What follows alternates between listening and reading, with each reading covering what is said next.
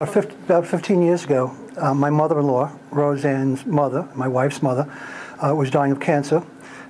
She was sickly and she had gone to the hospital, and the hospital had done everything they could for her. There was nothing that could be done.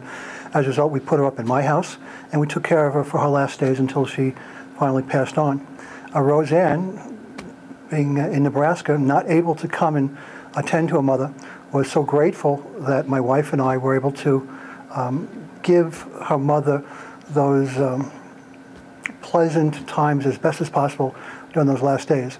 She was so grateful that she promised that should I ever need a kidney, we knew I had kidney disease at the time, should I ever need a kidney, she would definitely be the first one to step up, volunteer, and see if in fact she could donate a kidney. When she said that, what did you think? Did you even think about it? It was so far in the past. The kidney disease had not developed yet.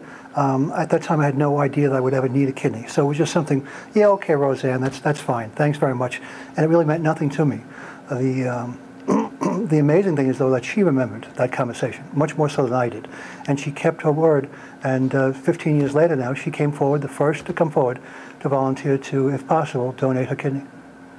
At what point did you start talking to her about the realistic aspect that you might need her kidney? When did that?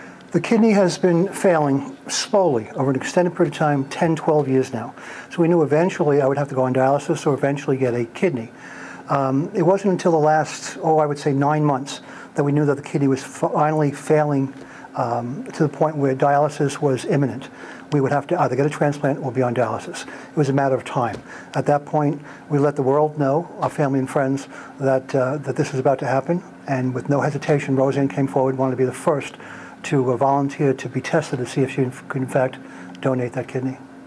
There were others that came forward, my wife, my best friend, a couple of other relatives, and the miracle related to the promise from many years ago was that Roseann was the only one that actually matched, sufficient enough to be able to be a donor. And she's gone through with it now, and how does that make you feel? We lived 1,000 miles apart, and we've done so for the past 25 years.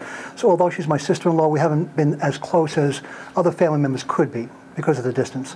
Now she is more close to me and will be for the rest of our lives than any relative ever could be. She's given me something that no other person can give.